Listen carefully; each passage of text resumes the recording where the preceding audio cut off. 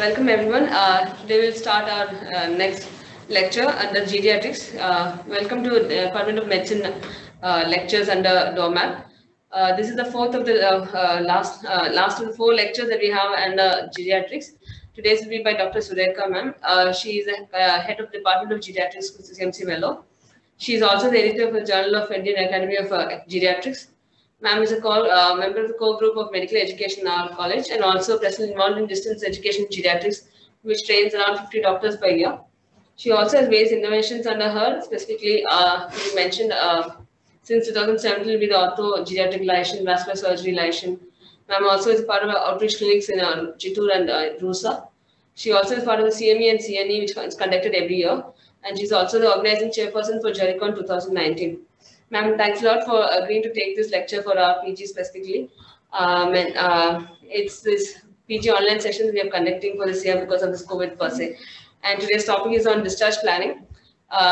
We have a one-hour lecture series for which, if any doubts, you can put up in the chat box or ask ma'am directly. There might be questions through the lectures which might ma'am want to ask you in the middle of lecture or might be the end of lecture. So just stay tuned to the lecture. Thanks a lot. Over to you, ma'am.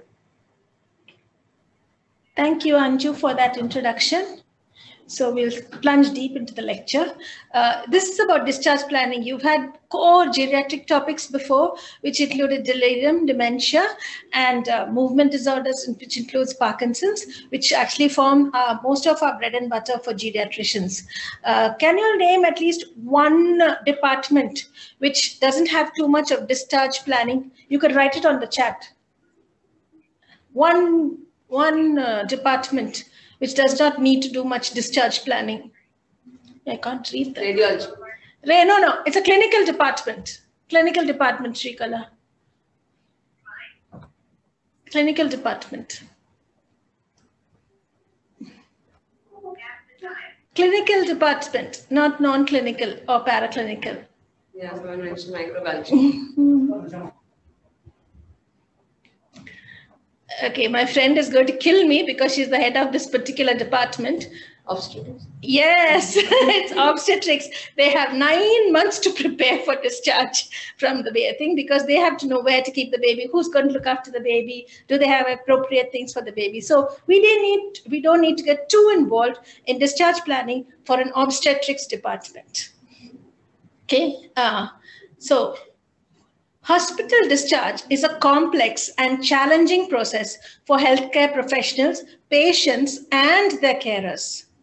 And it needs to start at first contact with the hospital and to be standardized and embedded in practice, with older people and their carers fully and promptly involved in their own discharge plans and goals. It is important that they are involved. That is the crux of the matter. If they're not, and if they're totally disconnected, they will not be in sync with the program that you have so carefully planned for them. They need to have personal involvement, they or their carers, or else your discharge planning will go for a 6.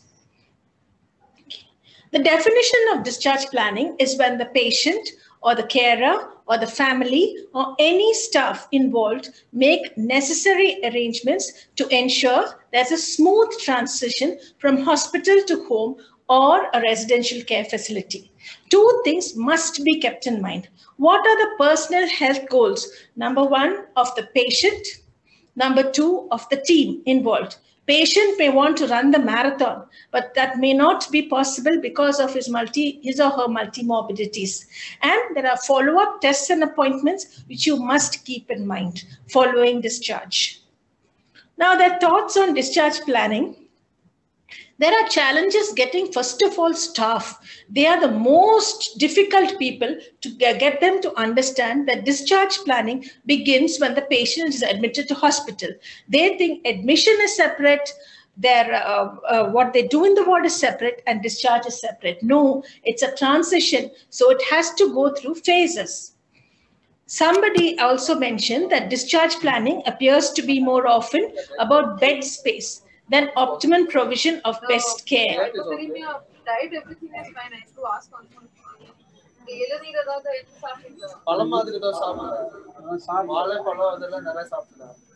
Sorry. Okay. And we need to create a cooperative rather than a them and us approach, putting the needs of the patient first. It's not like Gauls against Romans. No, you should actually be part of that discharge planning, and the patient's relatives need to be seen as having to care for that patient. Now, older patients definitely have more complex discharge plans because they have myriad diseases, not only medical, it's social, financial, emotional, mental, and require more assistance in executing the necessary elements of their plan. Now, the admission assessment. I don't know if you've ever looked at a nursing or a nursing assessment. Have you ever seen a nursing assessment sheet of anybody? Can you all tell me at least one assessment the nurse does? There are nearly 20 ongoing assessments the nurses do. Can you put that up in chat? One assessment the nurse does on admission of patient to CMC Vellore, medical admission.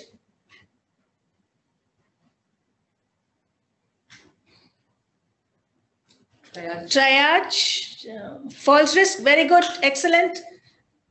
Anybody else? Okay, there are so many assessments which includes actually skin integrity and other things that they keep on doing. They actually have a huge assessment. Just look at it and you will know so much more about your patient. And they can also, they ask what is the diet they're on, their social situation. Physiotherapy will assess something else, along with assessing patients' capabilities and general safety conditions at home. They do a lot of assessments. Do not ignore their assessments. There are 20 pages, but they're a lifetime of what that patient has stored for himself. Now, each patient's discharge plan is customized to their own particular situation. So when I am being discharged will not be the same as when Anju is being discharged, because our diseases are different. I'm a different person and I go to a different home. Now, what are the goals of effective discharge planning? Basically, it is to improve the quality of life of a patient by ensuring continuity of care. It's not that patient came with typhoid, I gave him treatment for typhoid, full stop, tata, bye-bye, see you next time or never again. No, it is actually a continuity of care and reduces the rate of unplanned readmissions. If you have not addressed certain issues, they come back as readmissions. Readmissions are those admissions within 30 days of the incident admission or complications which may decrease the financial burden on the healthcare system, which may decrease. I'll come to this later. Now, the effectiveness of discharge planning, how effective it is. Have you actually reached what you wanted to? Is the output matching what you have planned for this patient? It's difficult to evaluate due to the complexity of the intervention and the numerous variables involved. In the sense, patient may have chronic COPD with severe acute exacerbations. So because of that, he keeps coming into hospital, especially in winter. So you cannot say your discharge planning is bad. It's just that the disease is ongoing, or a person with terminal cancer who comes in with either electrolyte imbalance or severe breathing difficulty or whatever. And the quality of discharge planning correlates with a lowered rate of readmission within 30 days. This is proven.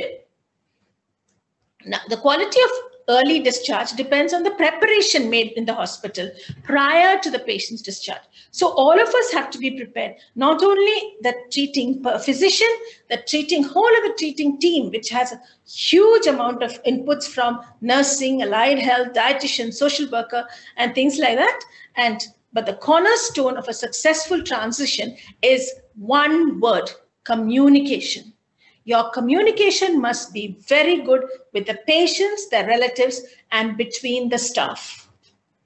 See, the nurse can find out that this person is high risk for falls, or the nurse, the physiotherapist can find out during transferring the patient that they have developed a skin tear. Unless that is communicated between the professional staff, you're not going to get a good result, because we don't know about it, because I do not see the back of a patient, and I don't know about it because I've never seen that patient walking. At the core of the discharge planning is one person, and that's the patient, which includes his family. So discharge planning is 4 terms. It is dynamic.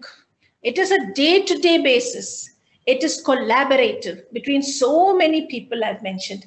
It is interdisciplinary. Nobody is the queen or the king of your discharge. If I remember once when I was in Australia, I discharged a patient because the patient was medically stable to go. The occupational therapist came to me and said, "Excuse me, you cannot discharge this patient. His home is not ready for him." So I had to cancel the discharge. And it is interactive. It is talking. It is accepting what the other person says. It is actually listening to what the other person has to say, because you're dealing with a life. You're not dealing with an inanimate object. The discharge process, as I said, begins at admission. For me, history, chief complaint, breathlessness on exertion may be the chief complaint. For me, the discharge history also indicates why the patient is living, who is he financially dependent on, and who are his carers. They may be a carer who physically supports him during the transfers, or they may be a carer who financially supports him. Please inquire that in history. Otherwise, you're not going to have a successful discharge process. And physical examination goes on as you were taught from first clinical year onwards. The needs of the patient is important. Of course, when the patient comes with a stroke, he'll say, "I want to walk again." But there are so many other unmet needs you have to look at. Take the patient to be your friend, not a number or not a creatinine, which is 3. Please remember that they have feelings too, and they have to be discharged to a safe haven. Now, discharge planning varies from hospital to hospital. Who does it? When is it done? How it is done? What kind of follow-up is mandated? Whether the caregivers are assessed for their ability to provide the care that this patient needs, and most importantly, are they included as respected members of the discussion? That is very important. Don't think the caregiver is a bystander. No, they are part and parcel of that person's life. And these are all elements that differ from setting to setting. If you don't know these questions, the answer to these questions, you're going to fail in your discharge planning. So in all this, when do we start to prepare for discharge? Can you all put it? Can you all put it? When do we start to prepare for discharge? On chat, please. Are you all awake? Anju, are they awake, Anju? Kathy, do you want to respond to that? Kathy? Janvi has replied saying at admission. Very good, Janavi. Very good. Okay. Many of Krima also mentioned. Everyone have to say at admission. Okay, Krima's Geriatrics. Okay. All of them have been through the thing. Okay, we start preparing patients for discharge at the moment of admission. And that we do by taking an extensive history. A history and examination. First, you invest 1.5 to 2 hours at that admission. It's worth it, really. You take a look at their physical, emotional, spiritual, and mental needs. We look at the needs they will have at discharge. And then you begin to weave this wonderful tapestry. Thus, by discharge, they will have a beautiful tapestry for you to see. And they don't have to be readmitted. Part of gathering this history is finding out if they have support once they leave the hospital. That's very important. The basics of discharge is evaluation of the patient by a qualified personnel, headed by the physician. But I'm not saying that he is the be-all and end-all of it. He is the only one who can write discharged on the chart. That is why. Okay, the nurse cannot write discharged on our charts. I don't know where else in the world that a nurse can discharge. But because of that, it is headed by the physician. He does not have the last say in the matter. There's a discussion with the patient and his or her relative. You consolidate all the inputs you've got from history, examination, and your discussions, and determine whether caregiver has been trained, or supposing he needs some other support like extra physio coming in, that is also needed. Then referral to a home care agency, like I said, physio. Nowadays, you can get in bigger cities and in Vellore, you can get nurses, you can get and physiotherapists to come and see the patient and arrange for follow-up appointments or tests. That is very, very important. You have to see the patient again after discharge. Now, the components of discharge planning, it contains, first of all, the clinical history, diagnostic evaluation. You all are very good at this because you all have your ABGs at the tip of your fingers, your D-dimers, your LDHs, your ferritins, your COVID testing and RT-PCRs and whatever. Okay. And then you would have explained prognosis. I know geriatrics explain prognosis and the next thing is DNI, DNR, but it's not always there, but everybody thinks of that way.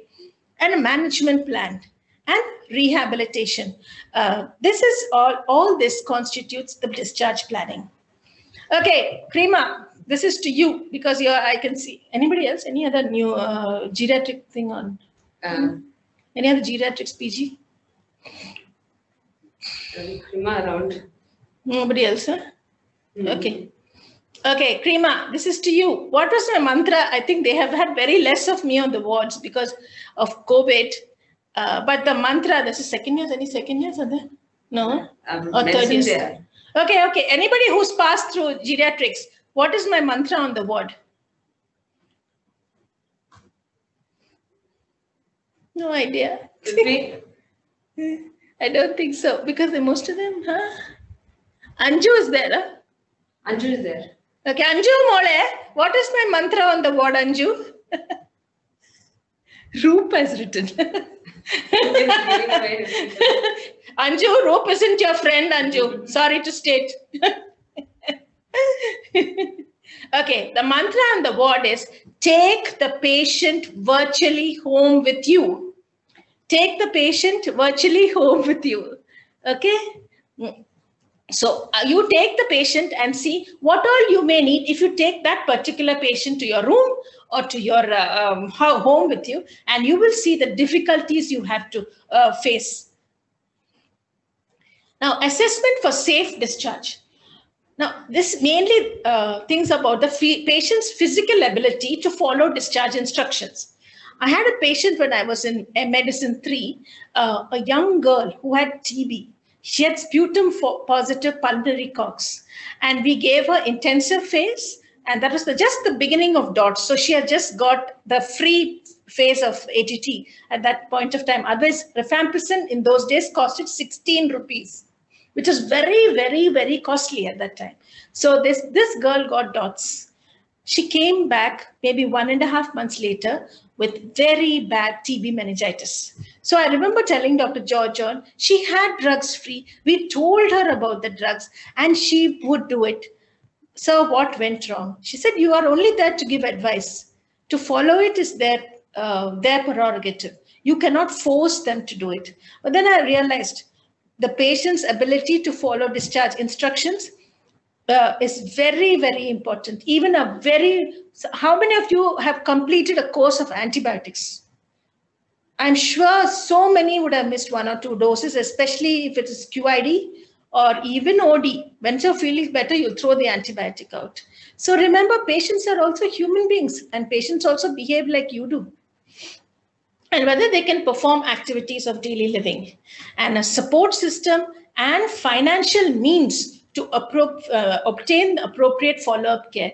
I think you should always look at this financial part of it because especially in patients who are not so good financially, and you say, there are 2 treatments. One is this, A is this and B is that. And if you tell them that A is actually better than B according to me, but it is so expensive, you know how guilty that person's relative will feel to the end of their lives that they couldn't afford it. I think when you are actually making a decision to tell them about A and B, please think what you're fostering in them, a sense of guilt or a sense of achievement that I have done everything I can for my patient. Please remember that when you actually give a prognosis, when you actually give them a choice between A and B. Now, we have a safe for discharge checklist. That's very good for you all to do. See, in CMC, you have a lot, you're pampered and spoiled because so many people there are checking your things, from the ward clerk to everybody checks whatever you're doing. Then there's even input from the pharmacy to say that what you're doing. So medically, identify all the multimorbidities. Rationalize the therapy. You can use a pill box for that to keep it finally. See if their cognition is good. If not, just see that you educate the carer. Follow-up is important. You have to look at mobility because we love to see our patients in bed. Very few times you've actually taken the patient off the bed and taken them for a walk around the ward because so many things can be unearthed with this.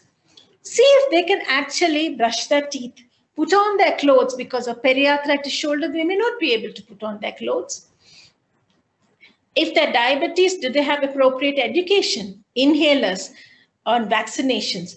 Our patients on hypoglycemia, I think the problem is there. They do not understand this at all. They think that something is wrong with the drug you gave them. Nutrition, elimination is very important, especially constipation, and also we have nocturia going on. And whether their home is ready to receive them. The caregiver is in place and safety equipment is in there.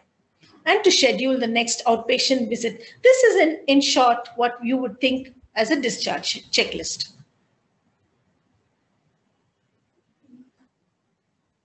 What is this? Anju? Sorry, Roop, I think you're going to have trouble with Anju soon. That's all. Okay. Now, this is a checklist that we have prepared in Geriatrics. You can borrow it if you want. It's just to help our nurse to get through the discharge so that she's a check on us. She keeps a check on us. Now, the home situation. I love this veranda actually to sit out on the charpoy. Hopefully there are no mosquitoes around. But anyway, I don't think the village is with mosquitoes, hopefully. What do you assess? Of course, mobility, ease of food preparation and other activities of daily living. How are they getting their food? Okay, you can say 1,500 calorie diabetic diet, blah, blah, blah, and give them a beautiful book, which comes with a yellow or orange book. But then, do they have the money to get it? And can they actually prepare that food? And if you have a renal failure diet by any chance, anybody knows about this renal failure diet, you have to double leach it. That means boil it, take off the water, again boil and take off the water. It's the most difficult thing to do. Can they actually do it? The home is ready to leave the patient and there's caregiver support. And is there access to care? Now, once they go home, they have to be very safe. I said you discharge them to a safe haven. Now, for that, you need a thorough assessment, which may uncover obstacles for recovery that the patient may not even realize could be an issue. I'll tell you one thing about, we had a patient who had to be in a wheelchair. You know what was the problem? The wheelchair needs a basic door, which is 3 feet in width for the wheelchair to go through. The door was not in the bathroom. So we got stuck there. So then we had to modify it and say commode chair. Then one of our patients, we realized lived in a hut. Okay, you can live it because you live in a hut. That's no problem at all. She was lying down on a mat. So somebody said, and she had to use the outdoors for a bathroom because she did not have the money. So some of us decided, oh, we have this commode chair. They are going to give her the commode chair. She didn't have place to keep the commode chair in the hut. So think. So what we do, we actually ask them. Nowadays, everybody has a smartphone. So we go through a virtual home visit. So we ask them to either photograph or send a video of the front of their house, whether they have steps in the house, show us your bathroom and things like that. So that's called a virtual home visit because we can't visit their homes. Some of them are very far away. And because of the COVID situation, we actually had to do a lot of things to look at people's homes.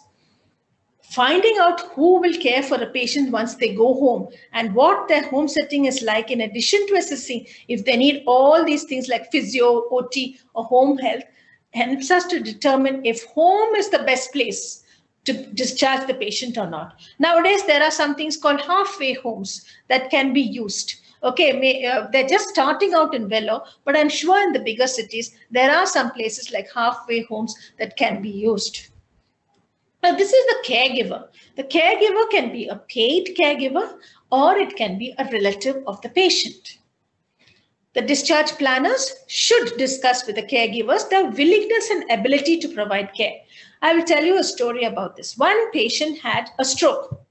She was a lady who had a stroke. She was bedbound after that.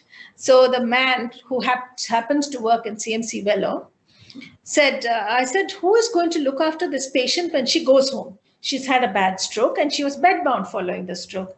Immediately, without hesitation, he said, my wife. So I asked him, have you asked her? Of course, he said no. I said, please remember, number one, you have to ask her. And secondly, they have other obligations. She had to cook, the daughter-in-law had to cook in the morning, tie the tiffin boxes, make the plats for the children, and make sure the husband leaves at 7:30 in the morning for work. And she had a whole day of work. She had nobody to help her. And in the evening, repeat. And how will he or she actually get through this old lady also?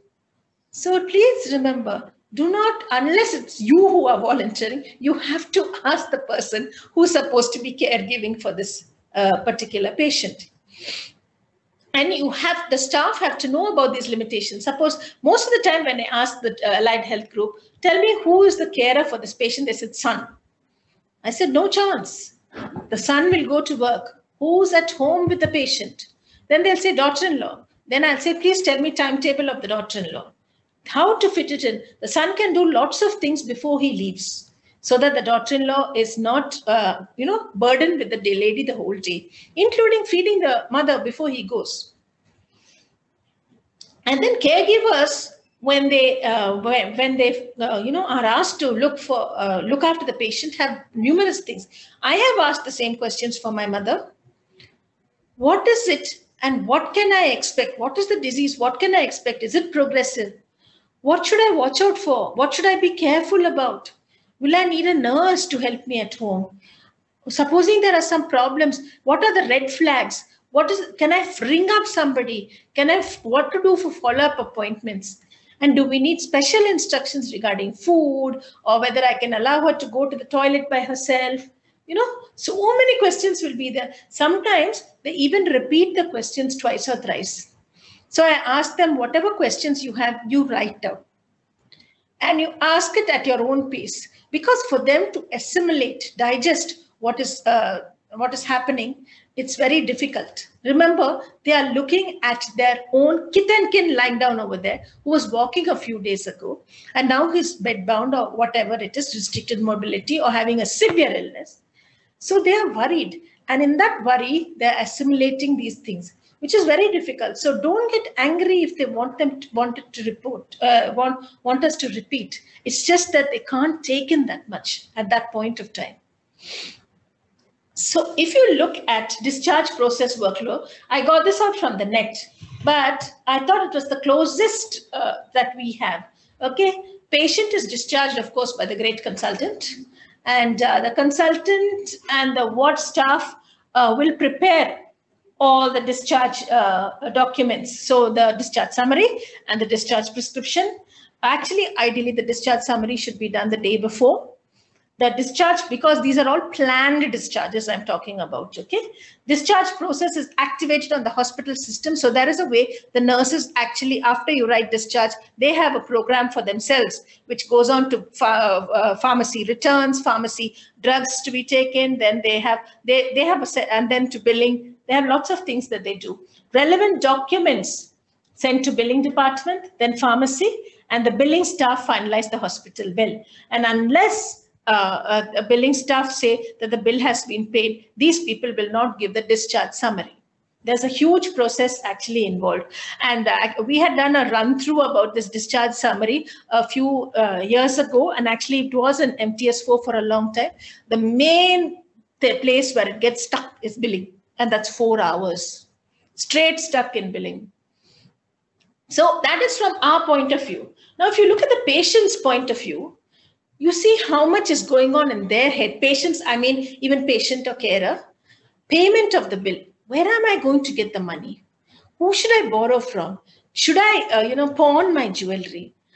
Things like that. So throughout the discharge, throughout the thing, please make sure they pay small lump sums, because the last bill is definitely going to be higher than what is estimated.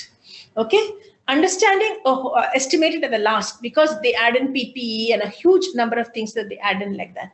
Understanding a whole lot of medical jargon. I told you they have to understand Ramipril is for hypertension and some other pill is for something else. So remember, we have had 4.5 plus 3 years of medicine to understand about Ramipril, or now those Aliskiran. So many new things are there.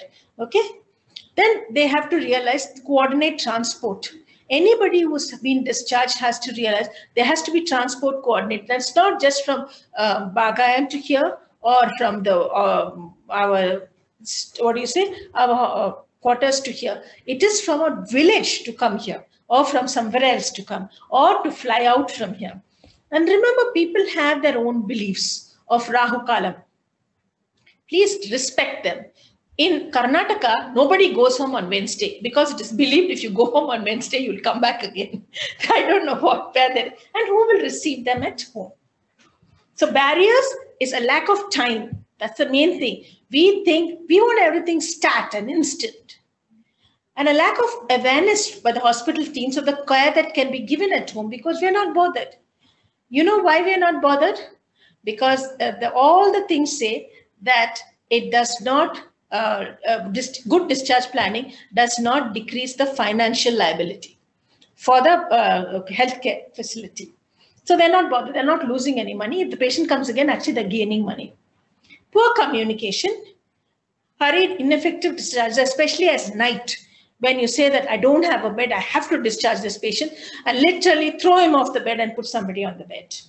That happens in OG. I don't know if it still happens in medicine. Okay. And a lack of knowledge regarding medication management. So there are system policies like staffing shortages, especially at night, and lack of resources, nurses and others not being there to actually explain to them. And patient, whether their willingness to actually obey the orders. And of course, they will miss a few instructions. They will not, when they come for a review, they may not do the ACPC, things like that. And transportation, family support, and finances. These are very important. So the errors occur because it's a low priority. There's no structured coordinated system which is organizing this discharge summary, discharge planning. And on top of that, even if there's a system, the nurses have their own assessment, the OT has their own assessment, the PT has their own assessment, Swallow has another assessment. Of course, the doctors are the greatest. They have their own assessment and don't look at any of these. And lack of interaction and communication among the medical personnel to provide the care. Please remember, holistic care means looking at all angles. And problems occur when assessments of future care and support needs are not addressed, when there are pending results and you don't look, suddenly you say, potassium 6. And further non-acute care, including rehabilitation, all that are not looked after, home equipment and adaptations are not looked into. Now, this is called fishbone analysis, cause and effect. I always find it very nice to have this fishbone analysis. So what went wrong in my discharge planning? There are 4 main things. The physician, whether I have not written discharged on time because I ran away to OPD. The nurse, because I have not sent the chart for pharmacy clearance. The patient, because he hasn't arranged the finances or the transport, or Rahu Kalam came in between. And the process and organization, pure communication. So there are so many arms to it, and it looks like a fishbone. So these analysis, so these arms, all of them have to be addressed. 40% of patients over 65 had medication errors after leaving the hospital, and 18% patients discharged from hospital are readmitted within 30 days. So changes should occur. Please recognize the role of families and caregivers, coordinate the care, develop better educational material. You know, I went to UK for a STF, and there, post-stroke, literally they had given him 200 A4 sheets of about stroke. Nobody's going to read that. I gather nobody ever read that. So please look at the educational material you're presenting. Improve training for the healthcare staff to actually identify red flags and simplify and expand eligibility for public programs. Like there's so many public programs that are running, which the government is funding. So now, all of you all, how many are there? 50. Huh? 50. 50, 50. Who shall I ask? We'll start off, ma'am, with Anju's going to pick up who's going to answer the first question. Elvin, are you there? Elvin. Elvin. I think I don't remember him coming. We are first years. David. They're all pretending to be asleep, I think. They all want to be in mute mode now. Kathy, are you there, Kathy? Kathy? No one's responding. Ruth Moses. Ruth. I remember Ruth. Who's this? Yes, ma'am. Kathy. Okay, Kathy, this is for you, especially for you. 88-year-old man lives with 84-year-old wife, who's his primary carer. He's educated and financially independent. He has a very loving daughter, and he has been demented for 4 years. He's fully dependent on ADLs for the past 1 year. He has been admitted with recurrent episodes of aspiration pneumonia, mainly bedbound, incontinent, and has an unsafe swallow, poor nutrition, and bed sore. What's your discharge goals on him? Don't say DNI, DNR, not acceptable. You can speak out if you want to.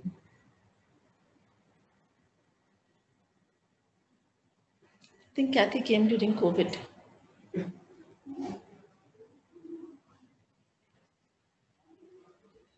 Yes. Can I be unmuted? Yeah, unmuted.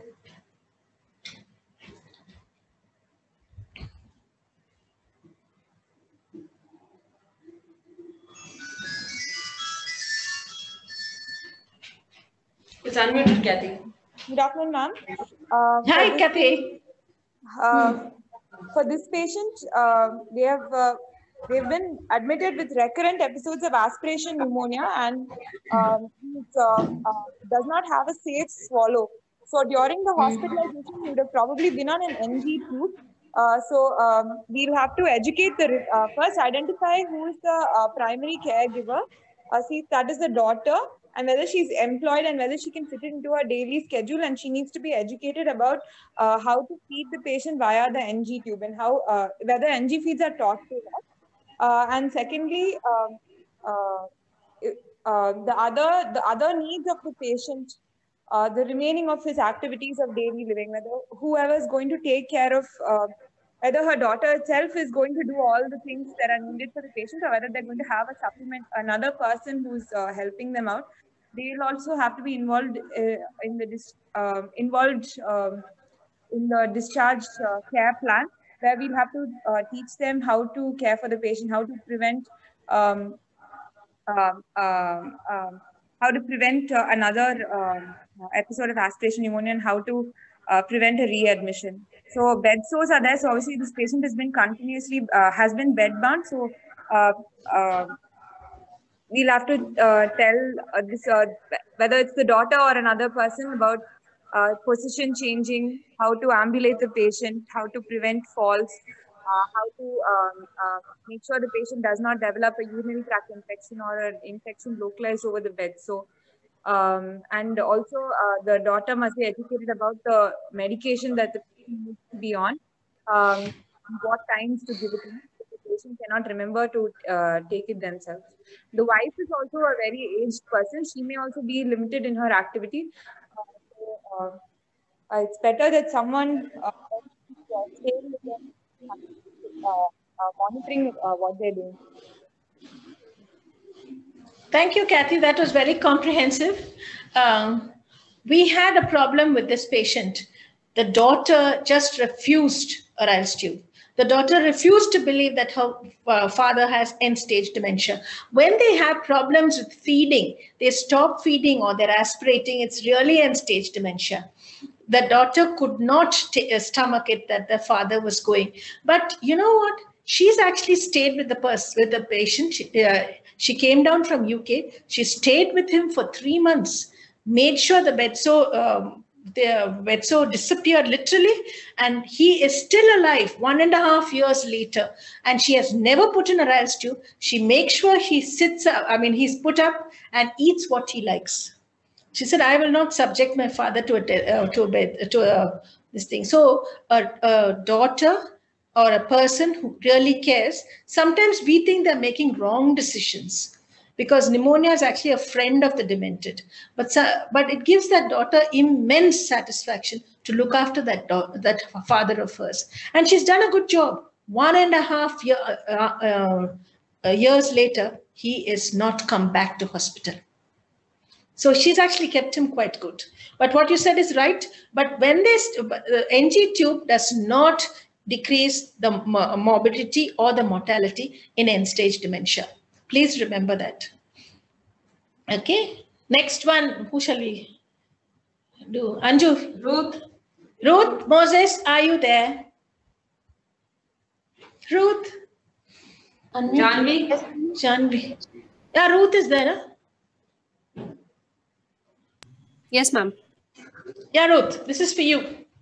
73-year-old male, widower, PET scan shows diffuse bony metastasis. In pain, mostly bedbound after a fall. The carers are daughters who live nearby, and prior to admission had a lady cooking and cleaning for him. So can you give some inputs on how to discharge plan him? Yes, ma'am. Janvi here, not Ruth, ma'am. Yeah, Janvi. That's Janvi. Okay. She came in recently. Tell me.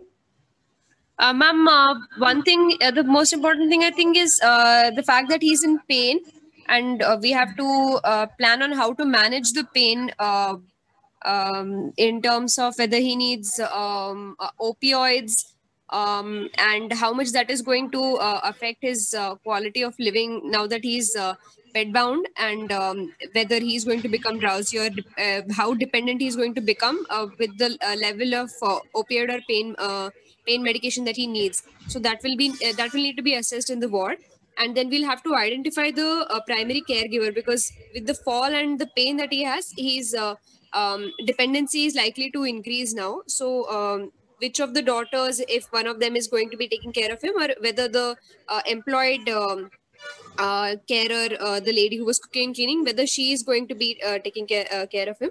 They need to be brought in, and we need to train them on managing a bedbound patient in terms of prevention of bed sore, and care and cleaning and position change, as well as administration of medications that he needs. I think that's it, ma'am. And also we need to discuss with the family in case of his underlying illness, like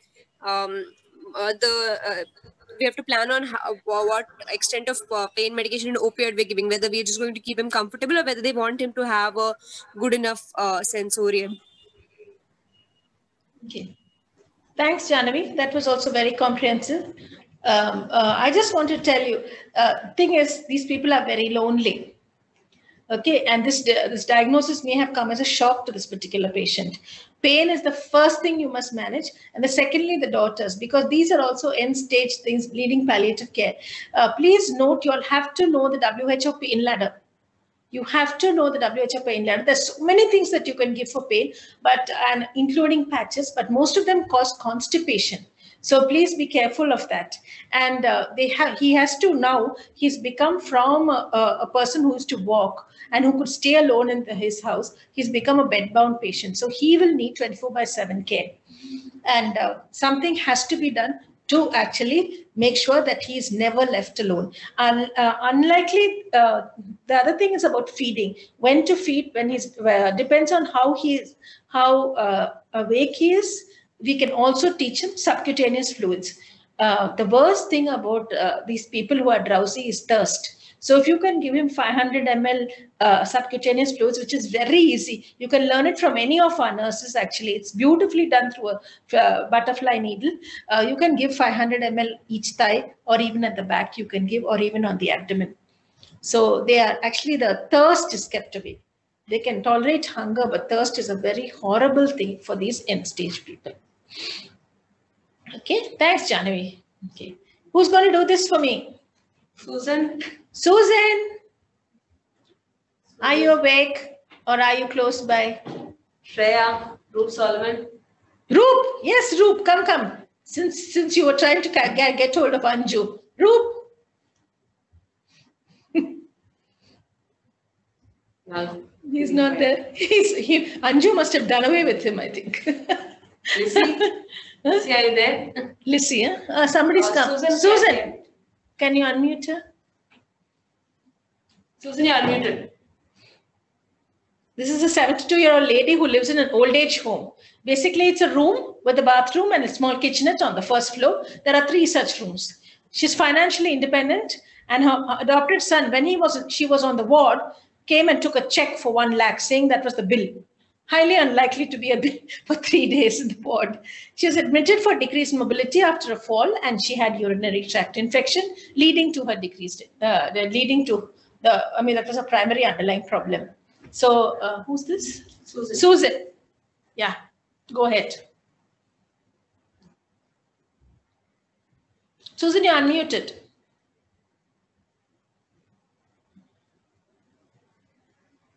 She's not unmuted, she's saying. No, she's... Susan, are you there? Can I be unmuted?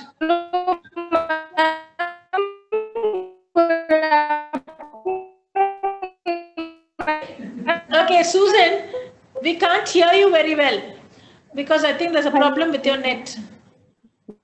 Okay, Shreya, Thomas. Thomas. Is first year. Praneeth. First year.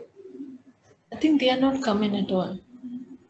Prabhu, Ranju. Yes, ma'am. Who is that? I'm 72. This lady. Hello, ma'am. Yes, carry on. Go on. Is it Susan? Please go on. There's an issue. Is it better now?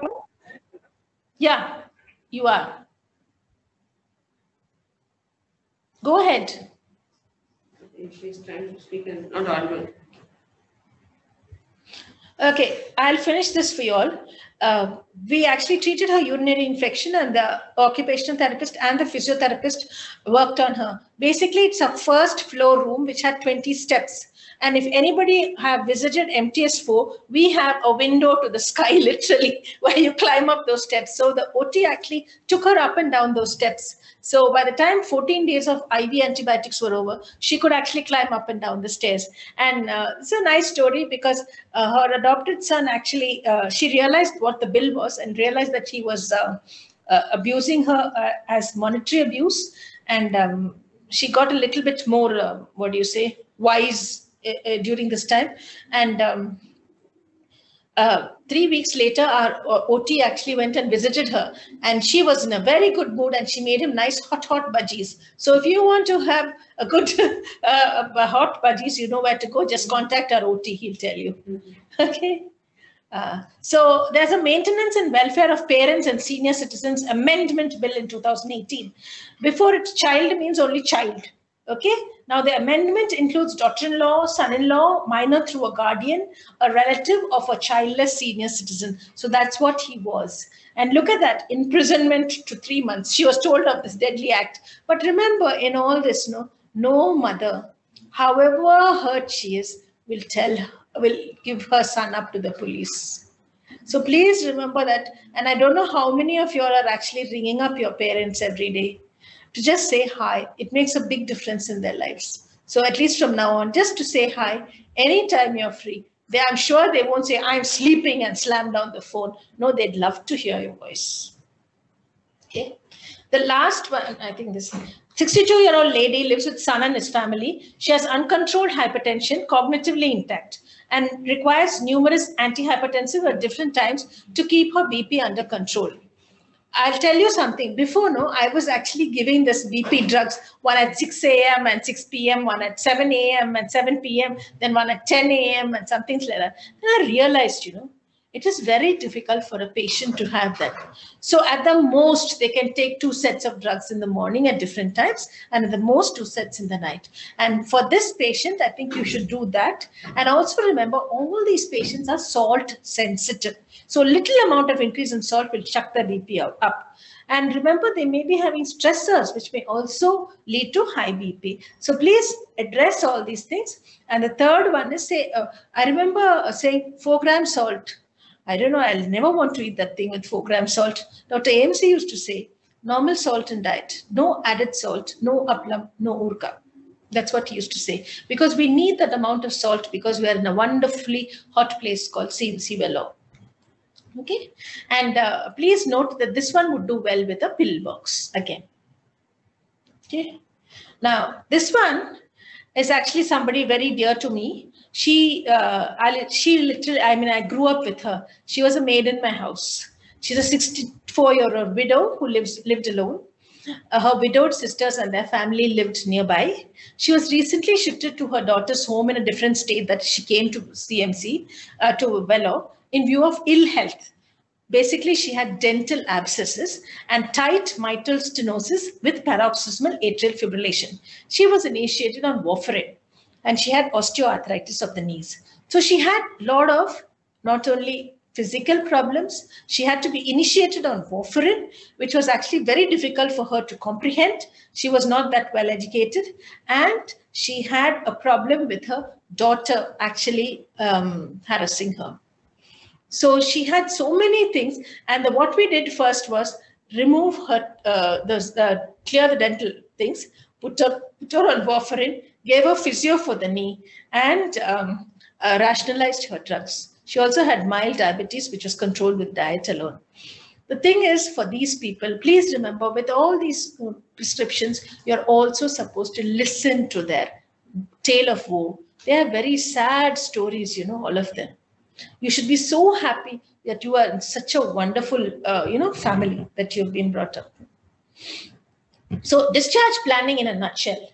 Begin planning discharge for discharge at admission.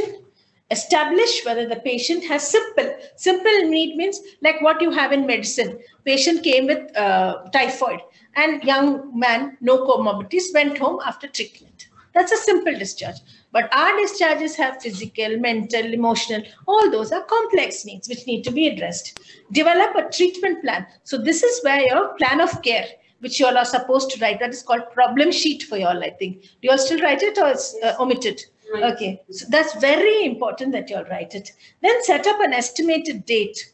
It may be plus minus, but an estimated date is very important so that you work to a schedule, the goals of the PT and OT work to the schedule, and the patient is mentally prepared to leave.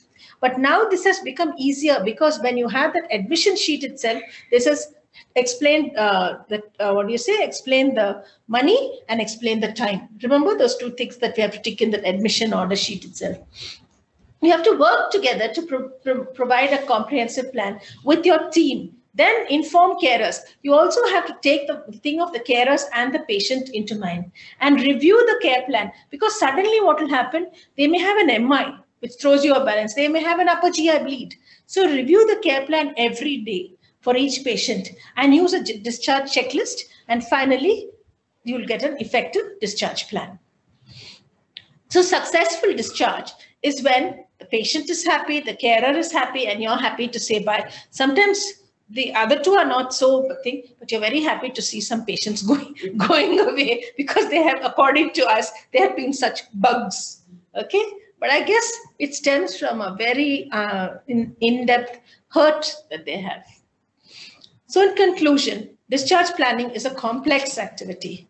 It is very nice. It is like Sherlock Holmes running around to find who the murderer is. Okay, this effective discharge planning is crucial to ensure timely discharge and continuity of care, and helps the healthcare providers to use their limited resources most effectively and avoids unnecessary admissions. So this is the main conclusion. So I'm sure you recognize the last picture, but I'll tell you that later.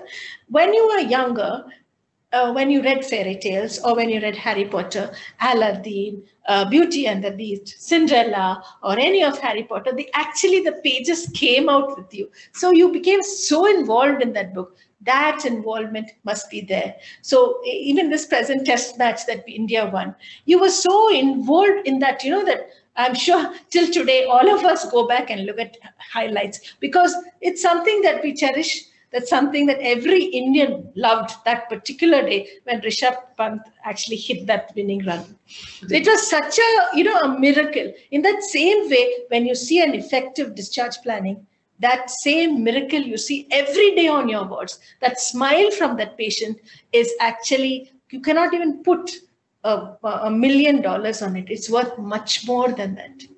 They become your friends. They are not a number. They are not a serum creatinine. So as you go through life, you will think this is a very insignificant topic for your planning, for your exam. But this is what you do day in and day out. And remember, don't forget to acknowledge that smile that they have on their faces because that's the best reward that you can get. So all the best in your careers and God bless you. I hope you enjoyed Geriatrics lectures. Thank you. Thanks a lot, ma'am. That was a very, very meaningful lecture to all of us. I think it really meant it was really essential in the sense that it has been taken for all of us, especially in the budding stage of all PGs who have been yet to enter the consultant area, where you'll end up being all the more like being formal with patients, where you need to show off to others how to be caring for the patients. Two things like how you want to comment on that, ma'am. That's the fact that you told about communication part with respect to at least taking, though it's a job of sisters or nurses or maybe interns, I think it should start off from the consultant PG levels to have this 5 minutes taken out of for the final day at least to read through, go through. That means someone should be ready way before. And going through the research prescriptions to know what is what and which medication means what. I mean, many of them, when you have this polypharmacy, gives more weightage to all this shiny multivitamin tablets, which looks more important to them and ends up missing on other drugs. Yeah. So it makes a lot of difference, and also telling when to come and making all get ready before even going home. That's one thing, and also updating the bill on a daily or a 2 to 3 day basis. I mean, they're easier for us also and also the patients because they need to know that where they stand. So they also can make plans toward discharge, where they stand far away from discharge, or it's way more to go, and also getting things ready at home. It's all meant told at the last moment, wanting to go home, requiring to go home and nothing being made ready at home. So I think, ma'am, I think this is an eye opener to all of us, and thanks a lot for arranging all those 4 lectures for us from Geriatrics. And hope if you have any questions, you can ask now. Someone has put up saying grateful to you again for reminding me to smile and listen carefully without looking at my phone while talking to patients. Oh, thank you. I do that too also sometimes. Thanks for... Anyways, thanks a lot. We'll upload this lecture soon in our Department of Medicine YouTube website. That's the end of our geriatric lectures. Now, next week, coming Friday, we'll have a lecture by Dr. Nihal Thomas, endocrine, and then we have other subsequent lectures after geriatrics from pediatrics starting on from next Monday. So it's an ongoing lecture series for the next 2-3 months. See you soon. Bye. Thank you. Thank you, Anju.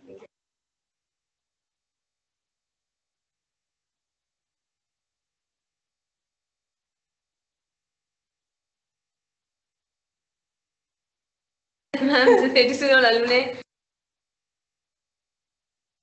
Thanks a lot. Thank you.